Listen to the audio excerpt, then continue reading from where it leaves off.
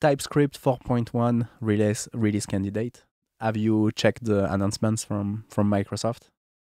I did, and it seems quite exciting. To be honest, it seems like 4.1 is a bigger update than 4.0 was. I agree. And I remember that Ben Awad did a video on TypeScript 4.0, and he mentioned in the video that the versioning seems to be more like marketing driven than semantically driven. But yeah, to me it seems also like you would think, right, TypeScript 4.0 is a huge deal. I mean, it is. Was also a substantial update, but I also think that TypeScript 4.1 is a huge update, even though just from the name you wouldn't think so. Yeah, right. Sometimes it's the small things. The thing that I'm most excited about 4.1 is that now you can give strings and what the strings contain some typing. So, for example, I use Express.js a lot for my Node servers. Yes. And there I can enforce much better typing of the URL params and stuff. That's really exciting. This is it's more than exciting. This is really, to me, it's absolutely mind-blowing. It's absolutely crazy how now the meta language you have at the type level, like you said, for instance, if you want to type URLs, is absolutely insane.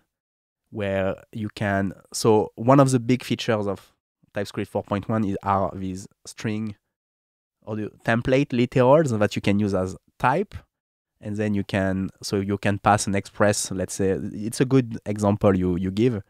You can give a express URL, and you can say, does this type extends a template string, which is like say slash infer the second parameter and then slash.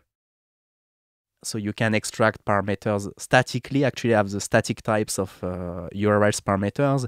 You can statically have an error. So if this doesn't extend this particular URL type, you can return some. I saw an example on the blog post where you can return a tuple with an error message. So during static analysis, if it doesn't match, it will, you will see the return type, which will contain the error message. I think I'm pretty happy with my usage of TypeScript, but I feel like now the power of TypeScript is, I'm not even scratching the surface when I use it, because it seems like now the meta language. So we have if conditions, we have these string template literals, we have the infer keyword where we can infer types within a string. So you would have slash foo slash bar, and you can infer the types of foo and bar based on the string literal. It's just, the power is absolutely incredible. I agree. I feel like I'm also using TypeScript pretty bare bones. Recently there was a TypeScript quiz, or that was posted by TypeScript, where you could solve certain TypeScript challenges, and the first one was already way too hard for me. So for example, this infer keyword, I don't know, but you know what? I don't know, and I read documentations about the infer keyword. I still don't know how to use it. The only use case where I'm like, oh, this makes sense, I understand it, and I know how to use it, is to use the infer keyword within string template literal. So you have a string template, which is foo slash foo slash bar, and you want to get the foo and bar types using the infer keyword. This makes sense within a string template literal. I see. So this is the new one coming up in 4.1. Yeah, exactly. But the traditional use case for infer, I still don't get it. Oops. But I want to explore this more, and I think the more I can improve the typing, the better. This is really incredible. So TypeScript was really a bottom-up approach, meaning we started from JavaScript and let's try to type the untyped word. And at the beginning, of course, that was, I would say, pretty awkward. And I remember having discussions with friends telling me, yeah, it's nice, you have static type. I mean, obviously, 5 years ago, even 10 years ago. Oh, no, TypeScript maybe is less than 10 years, but let's say 7, 8 years ago. The capabilities were not nearly as advanced. I mean, now it's getting absolutely insane. And I remember having discussions with friends where, they were saying, yeah, that's cool, but obviously, because there's so much, we are trying to type the legacy word, you will never get as good as a typed language that does top-bottom approach. But actually now, I'm like, no, it's as good, if not better, actually, than some top-bottom type systems.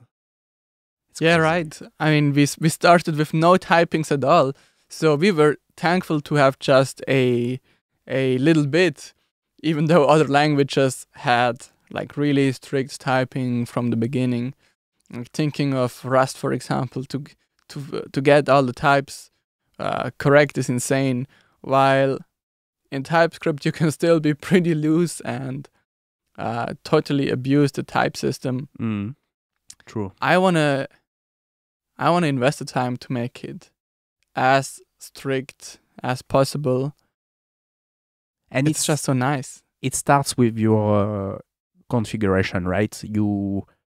For instance, stuff like any needs to be absolutely forbidden.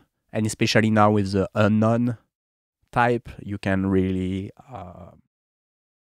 get rid of the any keyword, I believe. And I think this you can do in your TS config, no implicit any. You can do it in your ESLint also to forbid. I think it starts with a strict TypeScript configuration, right? We should really have our TypeScript configuration also on the ESLint level to be as strict as possible. Yeah, right. So on a new project, I would configure it as strict as possible. If I have like an old project, then still good. Then I have the option to allow some implicit any's so that it's easy to over time improve make it more strict, but start with a relatively loose config. And like you said, I think we're barely we cannot call ourselves TypeScript power users. Like there's so many. I'm really happy with it. And for instance, even when I record a YouTube video, that while recording it gives me all these errors immediately, so I don't even have to think about it, and it's automatic. It's very cool. But there seems to be a lot of features which I'm not even using. And so we talked about the infer keyword. There are also some subtleties, I guess. Maybe, the difference between void, never, and is there a third keyword also? Things like this where I'm not like completely sure what. Yeah, sometimes when I see the type never appearing in my code, sometimes, then I get so confused at the beginning. But then I realized it must be some terrible bug that I did. Like, if true equals false, then you enter like a statement where some types are never, and that is like a big brain fuck for me, to be honest. But there are a couple of use cases for never. I mean, a bug with never that I guess people get confused easily is like if you do const foo equals array, it's typed as never because for him it's an empty array. It has no types, right? It doesn't know if it's an array of string or. And then if you say foo.push some string, is like, no, it's an array of never because it's an empty array.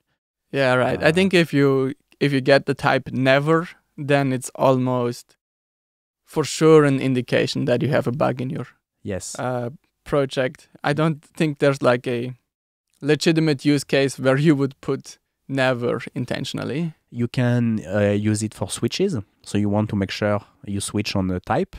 You use a switch. So in the default case, you want to make sure that you've dealt with all the possible case. So if you did, in the default case, you should have never.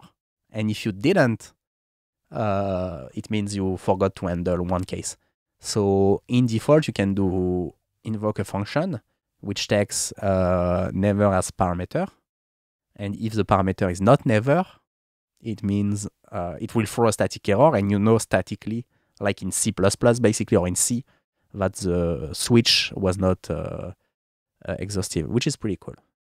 That is pretty cool. I need to investigate how I can make use of it, because at the moment, if I get to the end of a switch statement and that is like unexpected for me, that I reach this point, I throw an error to And also you can make also throw an error at runtime, just in case.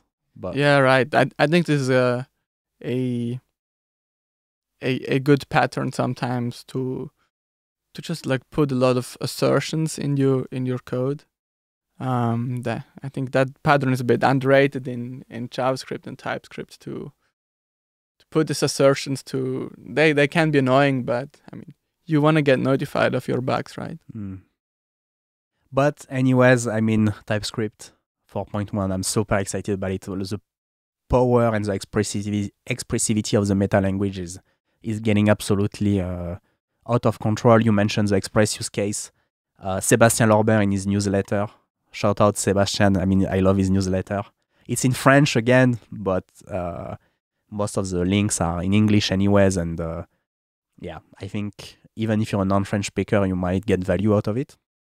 But it points to a use case also in React routing, where same you can like do static type parameters extractions, detect incorrect path statically. It's so wide, and yes, us as user, we're for sure only scratching the surface, and I'm also looking forward to